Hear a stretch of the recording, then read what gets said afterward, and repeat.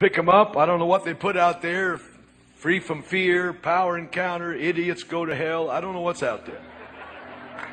And I know every time I mention that title, everybody laughs, but I got 5 hours of messages in that book, and I'll just tell you right to your face, if you go to hell, you're an idiot.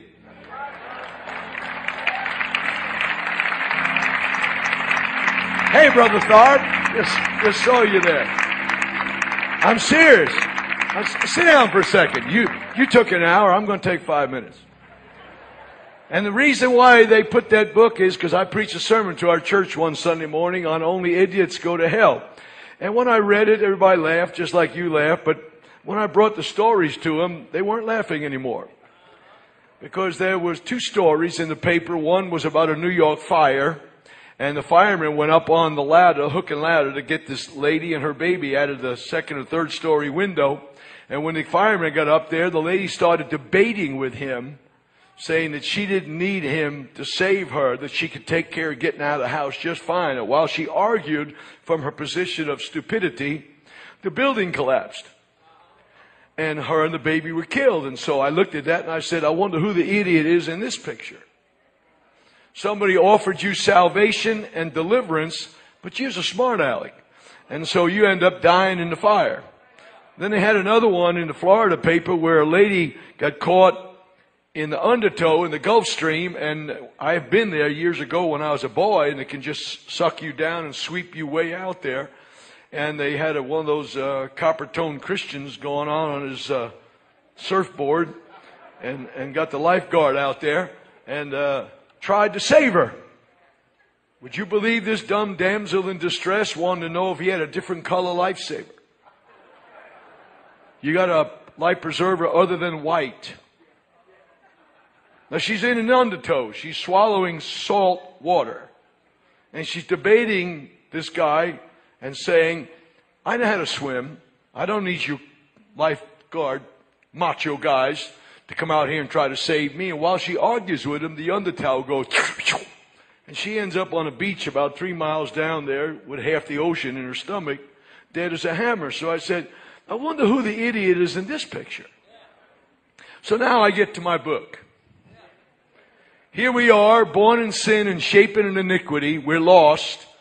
We have the nature of a rebel, Satan himself, who hates God. We have no way to approach God because we're unholy and He's holy. We can't bust into His house and say, hey, I want to talk to you, boy. That don't work except for the idiots on TV. It really don't work. And but God so loves us, He says, I don't want you to be lost. So He makes Himself a body and comes out of a lady, and He incarnates Himself and He walks among us.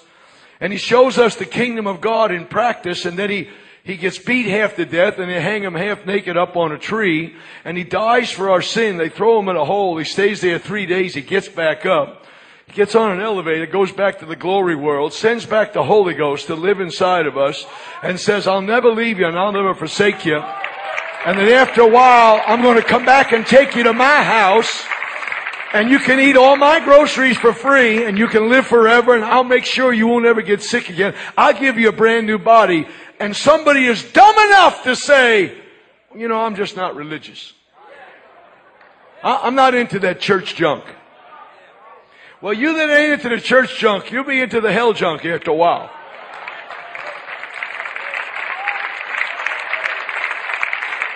Let me try it again. If you get to go to hell, you got to be an idiot, because Jesus loves you and the power of God is available and the blood of the Lamb works and the Holy Ghost is here and angels are on your side.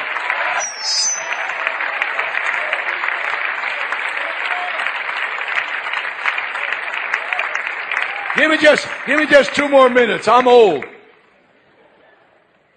And so time's very, very valuable to me. I got no place to go but to heaven. Those of you that are going to hell, you can afford to be late.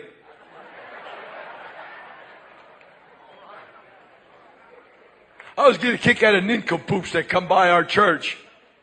They don't have clean underwear. They don't have clean socks. They don't have a job. They don't have a car. And yet they want to know if I can give them $10. And I said, well, okay, here's a broom. Just sweep the parking lot. And the guy lasts about 12 minutes and says, hey, listen, I got to go. And I'm going, you got to go? You ain't got clean underwear, clean socks, clean clothes. You ain't got the brains God gave a goose. You couldn't pay your way out of debt. Now, where exactly are you needed?